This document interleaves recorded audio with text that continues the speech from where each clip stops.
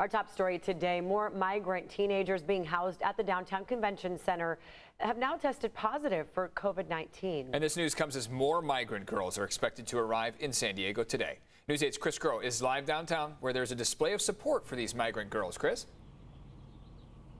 And to talk about those COVID-19 cases, we have 82 now positive cases inside the convention center, and 250 more girls will be coming here for shelter during this asylum process. So we are quickly approaching that 1,000 mark there. We have 723 here already, so 250 will bring us closer there. Now, we know we have the capacity for 1,450 or so here inside the convention center. Now, as for that support that we saw just a short while ago, Enrique Morones, a longtime migration advocate, was out here having what he's been describing as a vigil that he's been having every Wednesday since January 20th, in some ways to hold the feet to the fire of the Biden administration for calling for immigration reform.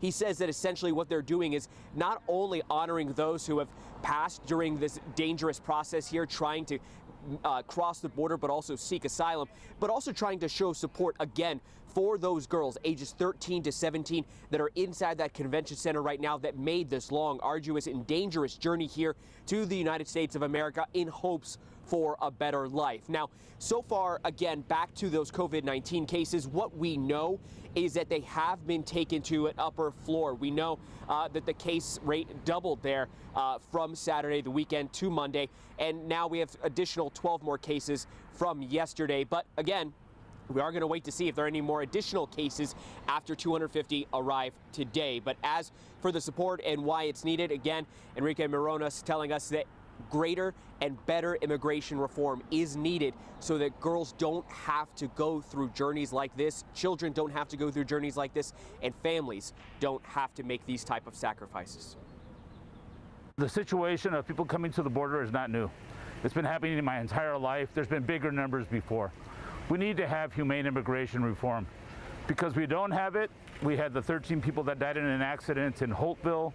We had a Cuban young man that died swimming back to the border at Force just a couple of days ago. Had we had humane immigration reform, these people wouldn't be dying. And as we have been told, the girls will be staying here between 30 to 35 days, or potentially getting out a little earlier if they are able to connect with a family member that lives here in the United States of America, or potentially with a sponsor until their asylum court hearing date. Reporting in downtown San Diego, I'm Chris Groh for News 8.